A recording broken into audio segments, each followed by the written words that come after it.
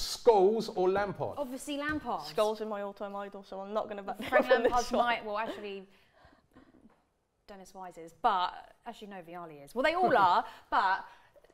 So why Lampard over Scholes? Frank is our all-time top goal scorer. But he's over. Was he better than Scholes? Yes, 100%. Scholes was massively underrated, in my opinion. Like, massively underrated. You think Scholes is better than Lampard? Yeah, I'll go Scholes all day. I'd go Lampard Why? all day. He's just an icon to me personally, but just the way that how humble he is as a guy, I love as well. But his passing on the pitch. You mentioned Lampard goal scoring and whatnot, but Scholes had so much to his game as well. But he couldn't tackle. I will say that he could not tackle. He was everything we needed in that midfield, not just goal scoring, his assists. He actually assisted in one of my favourite goals when Essien scored against a certain team. Scholes, he was like that good. He brought him out of retirement, man. Like, he literally brought him out of retirement. He was that good. He just. So Scholes for you? Yeah. Listen. Who would you go, Robbie?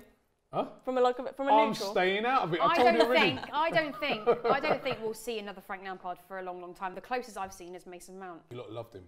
Loved him. Still love him. Loved him so much you sacked him. I was going to say. No, we, the fans, didn't sack him. We.